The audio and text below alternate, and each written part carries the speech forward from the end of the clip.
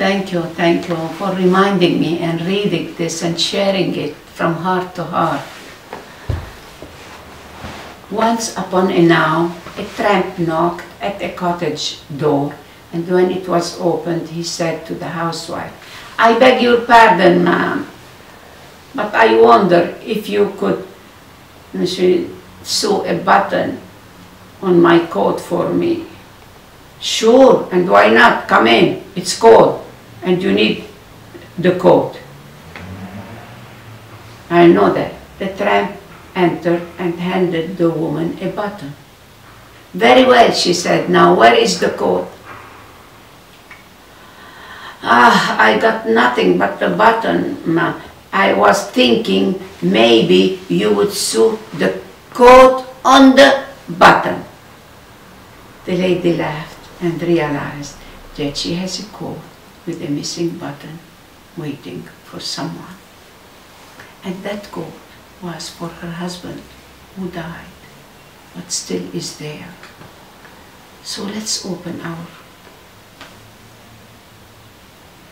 what we have in our closets, or if you didn't use it, you lose it. So go and give it to others. By sharing it with others, you are sharing it with yourself. If I am ready to support and supply the button, at least a little effort of first on my own, and realizing everybody needs somebody else to help each other. A story also like this: a man knocked at the door, and the woman said, "Yes, it's cold, and come in, come in." And she gave him a little bit of to drink and soup or whatever. And she said, "Rest here. It's very cold outside. At least drink something hot." And the woman is poor, but she can give him this. And then the boy went. 30 years later, the woman was dying and no hospital in that place. So they took him somewhere where there is a hospital. And the man saw, "Oh, this woman, oh, this is from this place." And he went there, he saw the name and this and this. He said to all the doctors, "Take care of her, whatever you can do, and I pay the money, don't charge her." So they put her in the best place and this and this. "Oh my God, I have no money, what's going to happen?" The doctor said, "Don't worry." And the doctor came and said, "Don't worry, this.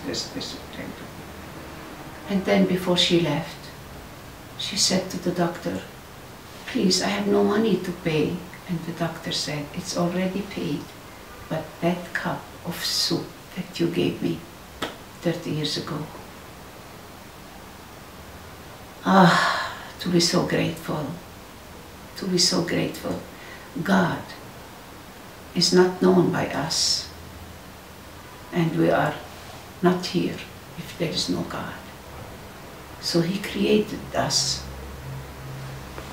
to be known, so that people, they can say, "Thank you Allah, shukr lillah."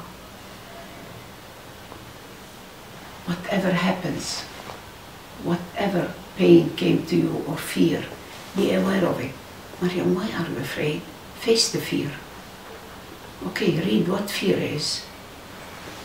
Was it yesterday? No. Was it an hour before? No. It goes. Thank you this moment. Okay, you are breathing. Many are not breathing. You have water, even if it's dirty. Many, they don't have water. You can walk. You can talk. Many are not walking, are not talking. You are so rich, ya Mariam. Look at the richness. Oh, thank you. Thank you for reminding me. So let's remind each other. Don't use that mobile. Very little. Don't use whatever this technology is doing. You are not a virus. You are a verse.